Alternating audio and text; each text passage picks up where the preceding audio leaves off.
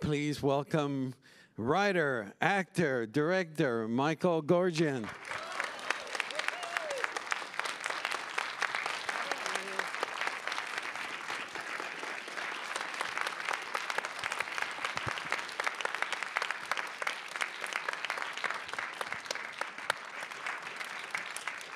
So sweet. Oh my goodness. Thank you very much. Oh, thanks for being here, Michael. We talked a little bit prior to us being here about the voyeuristic aspect of the film, where you engages, you lasso the audience into seeing what your character is seeing. It's such a pivotal aspect of your film. When did you tap into that idea of that voyeuristic aspect, that dynamic? I think, well, so being Armenian, I wanted to make something about my heritage, and most of the films that have been made really focus on the genocide, which is important, and I think more should be done about it. But I wanted to try to find a film or a story that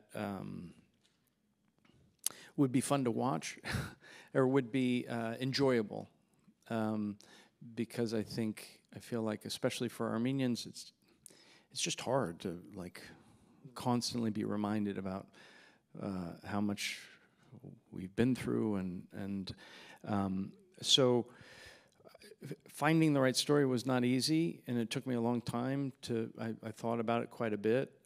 I visited Armenia for the first time in 2006, and I think when I was there, I thought, well, if I'm going to make any kind of film related to my Armenian heritage, I'd like to make it in the country, make it there. So in thinking about stuff, I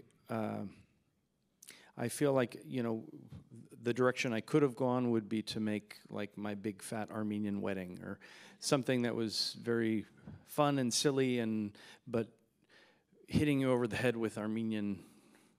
Here's what I'm trying to teach you about Armenian culture or whatever. But this concept of voyeurism and using voyeurism, I feel like maybe it's a trick or something. I wanted the audience to be like Charlie and kind of lean in and be curious about what's going on in the apartment, and just pulling them in. And it's not a trick where great filmmakers like Hitchcock, Polanski used that device where you lasso the audience into watching. Yeah, well, that's what cinema is. I mean, we're being voyeuristic when we're watching movies.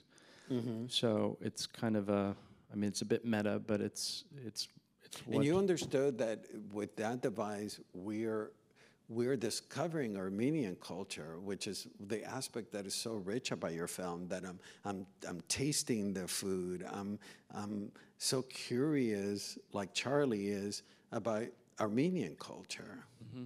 Yeah.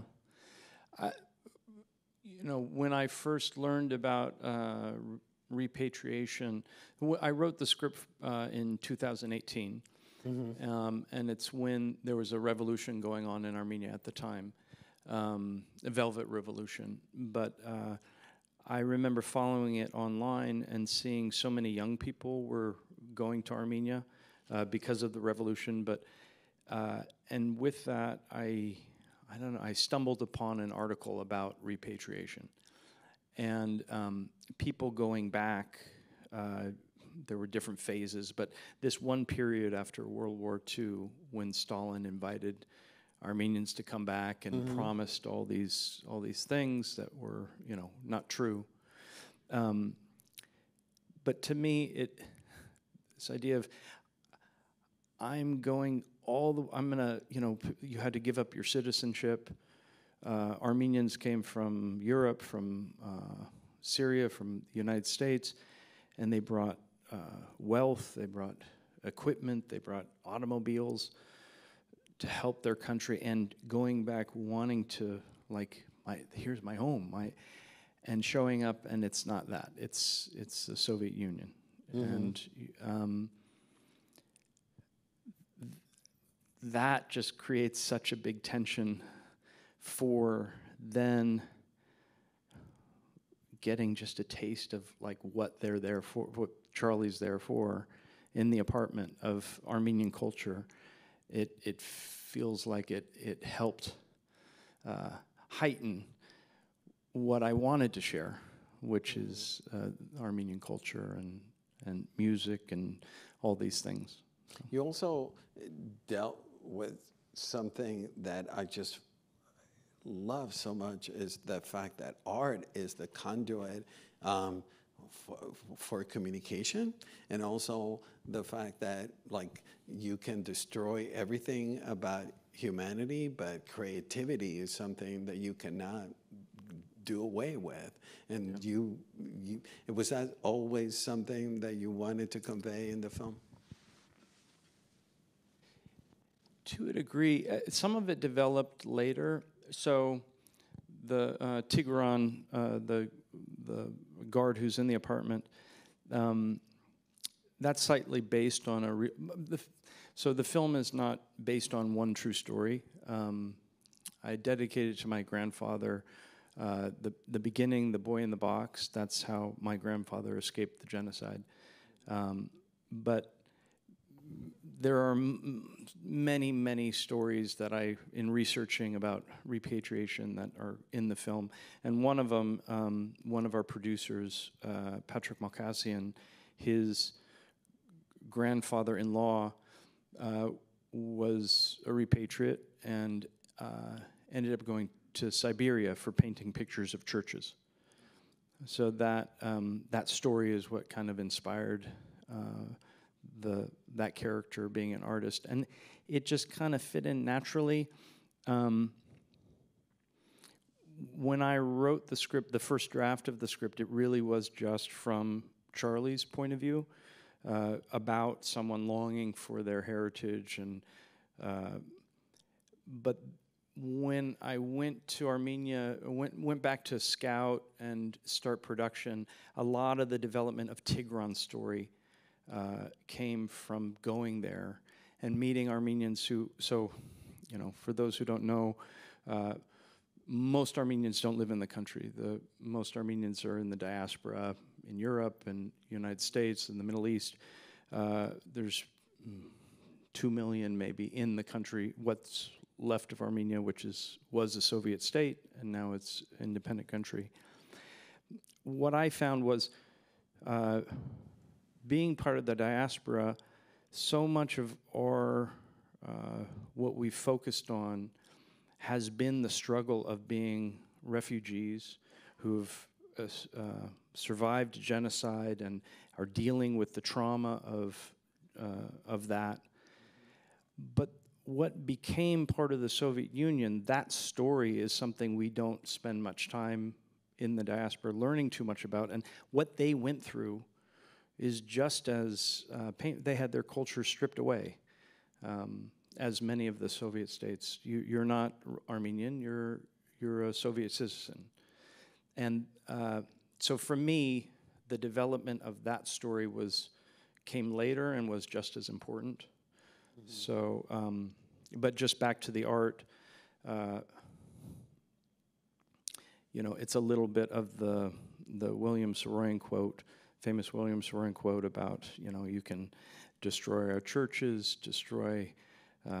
do anything you want to Armenians, but whenever any two Armenians meet, a new Armenia is born.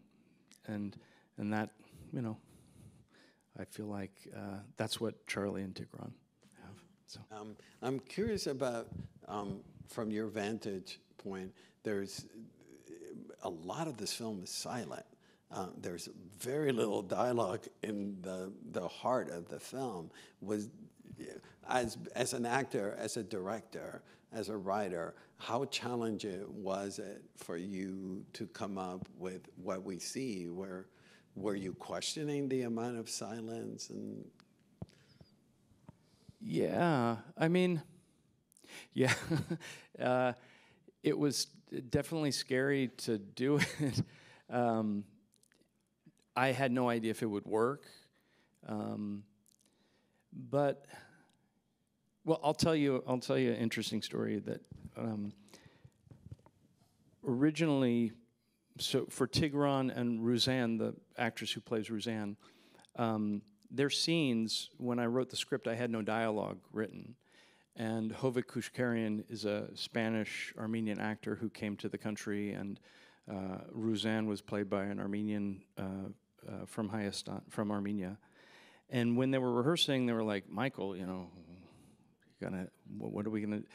So I wrote an entire script for them that was like a play. And they rehearsed it for, you know, probably about a month. Hovik grew up speaking Western Armenian. So there's different dialects of Armenian.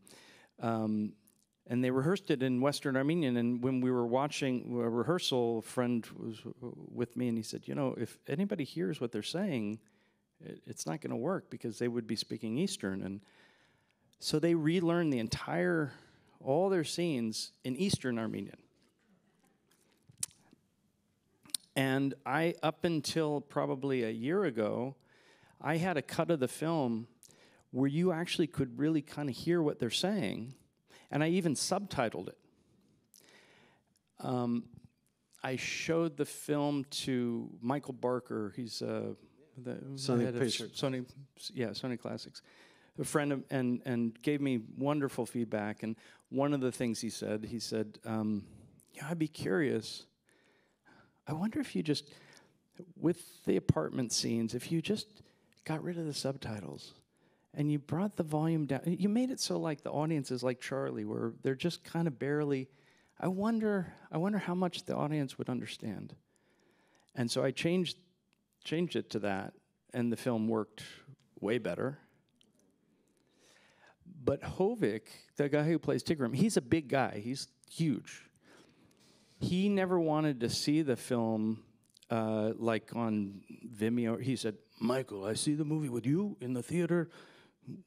In the premiere, we sit next to you, we watch. So he had no idea that I cut all of his lines.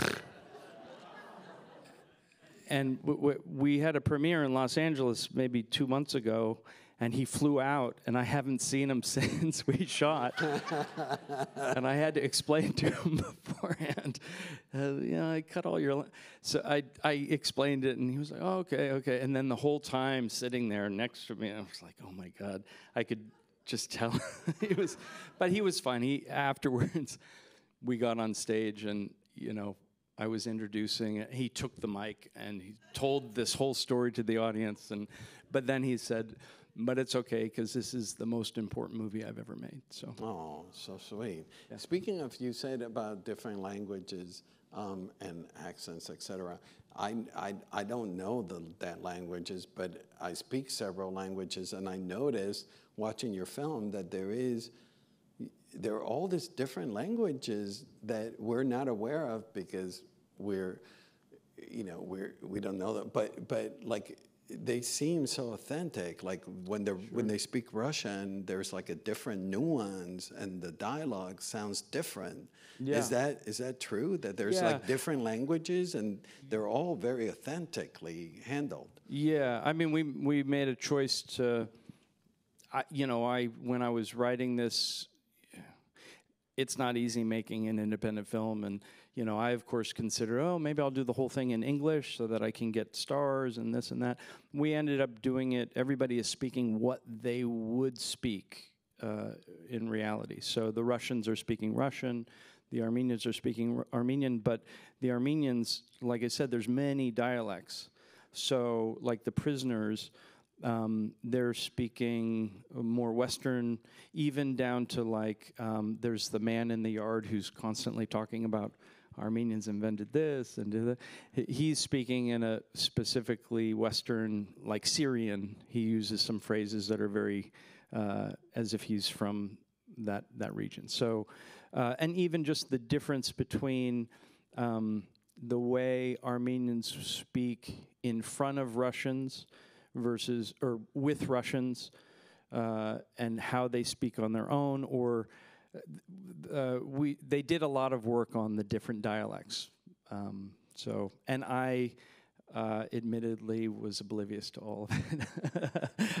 I mean, I encouraged it, but I can't tell the difference. So, tell us about the evolution of the character Charlie.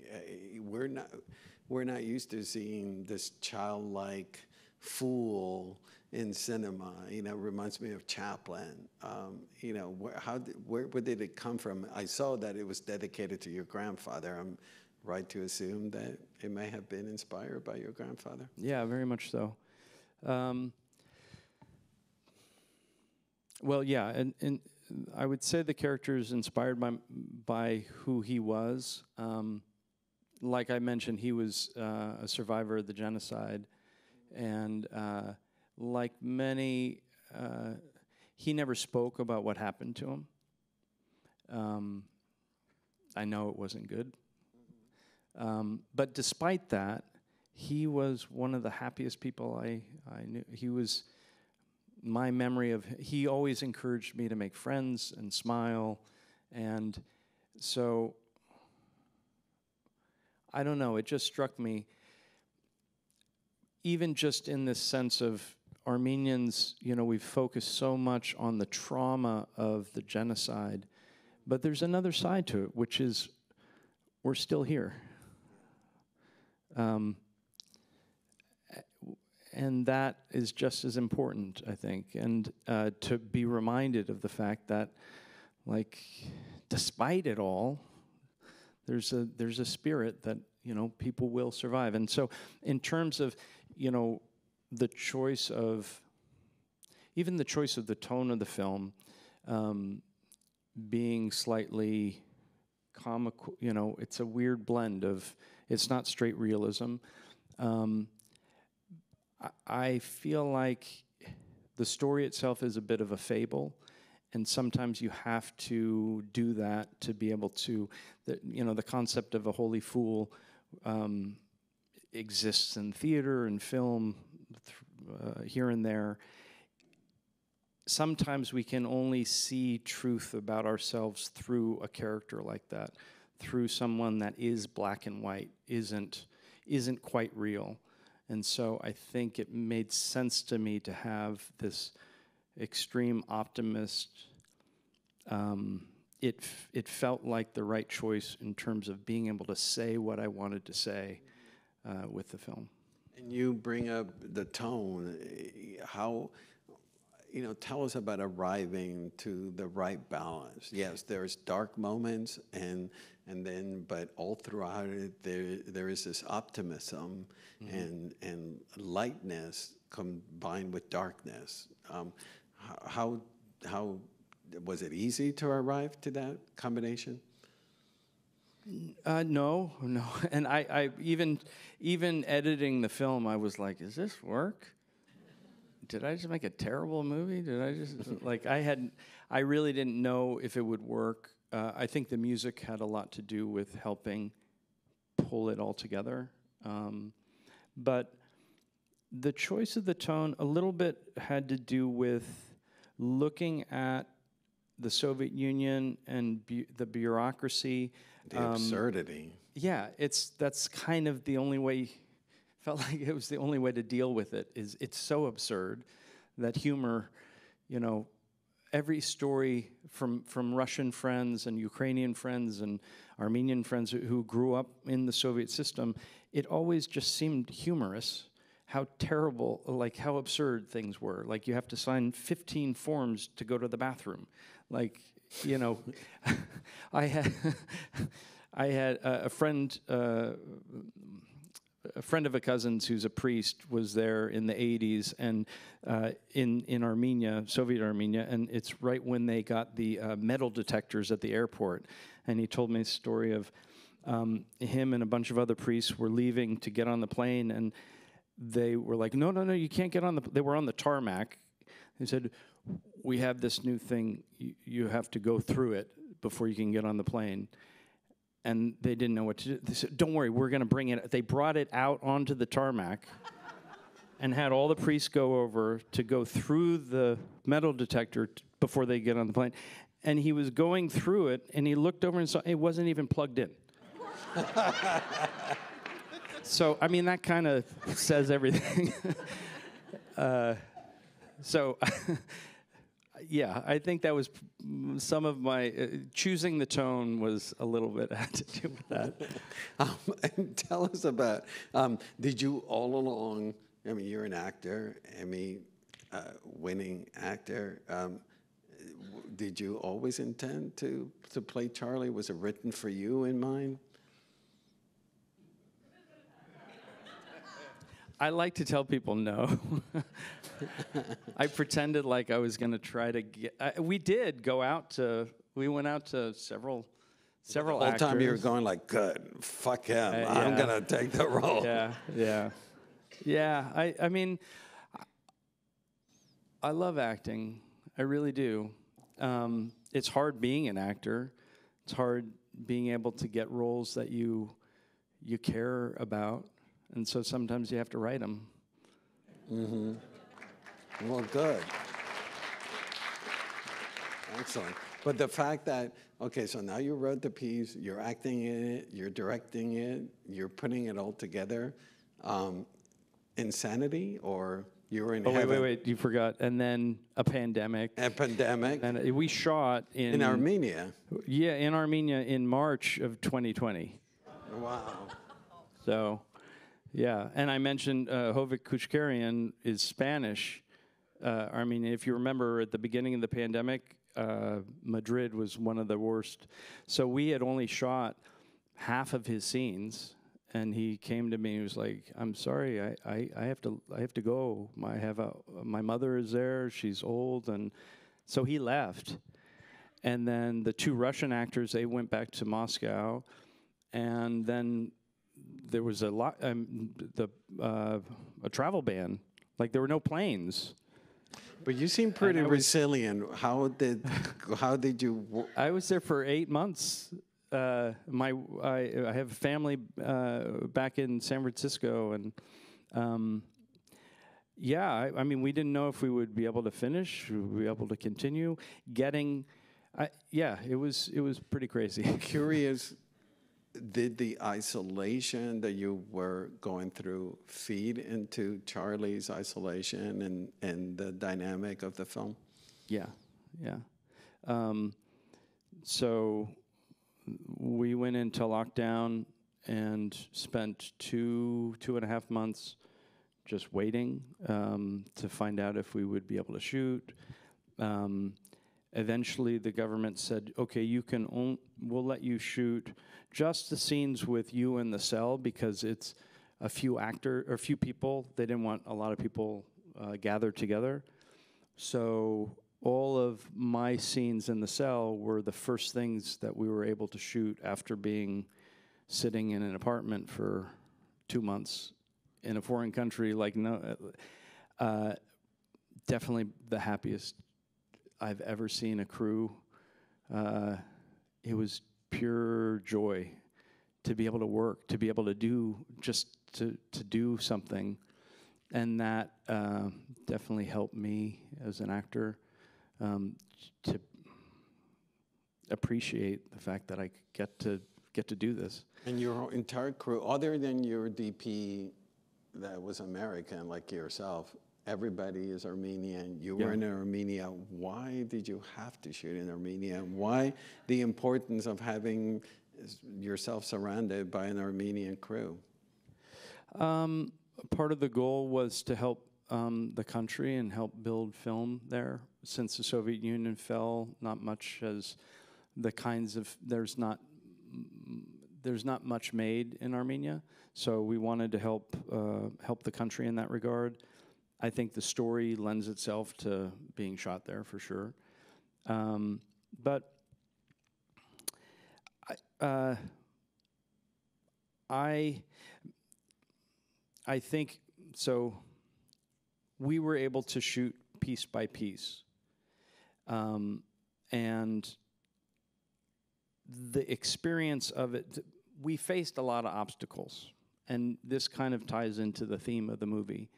I think all of those obstacles made it a better film. A lot of, not just for me, but everybody involved, like all the crew, and being stuck in a pandemic, like the production guys would sneak up to the sets to work on them in the middle of the night just because they wanted just to be able to do something. So my cinematographer likes to say you can kind of feel everyone's fingerprints on the movie. A lot of people just gave a lot of their heart to the film.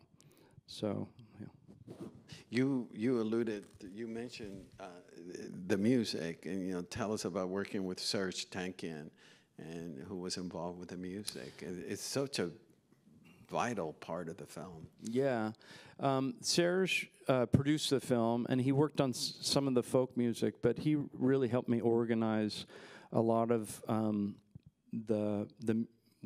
helped me on a lot of levels. But with the music, there's kind of three layers to it. There's the score, and that was done by Armenian composer Andronik Berberian.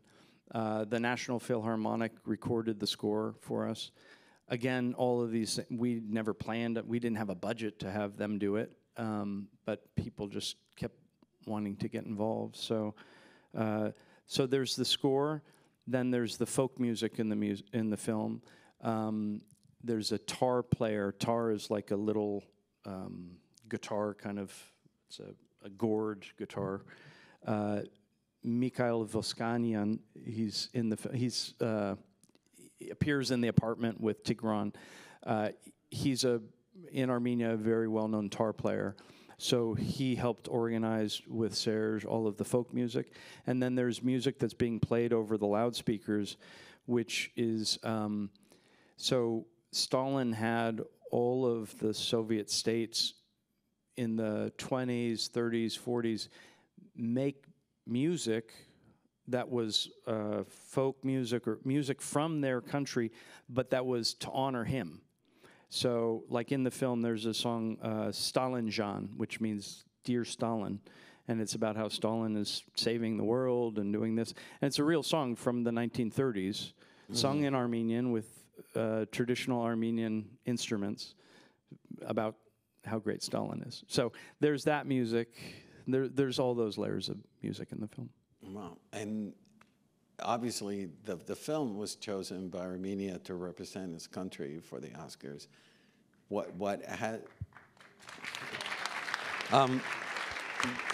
Has the film been shown in Armenia, and what has been the reaction there? Oh, they're the most critical, of course. We would never have that refrigerator. We would never. No, yes, we premiered it at the Golden Apricot Film Festival, which is their national film festival, and it was very well received. And it's difficult because Armenia as an identity, like what is Armenia? Or what does it mean to be Armenian? It's a big question mark. I mean, we're all over the place. We're always fighting. It's like that scene in the movie where everybody's fighting, and he says, "You want to know what Armenians are?" There you go, right there. But I think we did our best to pull together people both from the diaspora and Armenia to work together on this and create something that would make Armenians be proud, but also that we could share. I think that's has been a big problem is that a lot of the culture, it means a lot to us, but finding stories and ways to make art that is shareable, was one of our goals with this film. And my goal with the story is, at the core, this really doesn't have to be Armenia. You could tell this story. It could be in a lot of, you could kind of tell it in other ways. And that's important because, we gotta, even today, a lot of the issues that Armenia has is that we're not seen, or people don't really, you know, what do you know about Armenians? You know, oh, Kim Kardashian, and, you know, something about a genocide in Glendale where guys drive fast cars, and like to expand people's understanding of what Armenian culture is or what our history is. And, you know, it's a 5,000-year-old culture. Like, it's so deep. And I think it's not just Armenian, it's human heritage that it would be a shame if it went away. It's a kind of responsibility to help expand people's appreciation of it. So I think by finding ways to make it more universal and more accessible is important. We tried to do that. Well, thank you. On that note, thank you so much, Michael. What a joy to have you here. Great honor. And thank you. Congratulations on your film. Thank you. Yeah. Thank you so much. And thank you, everybody. Thank you for having me.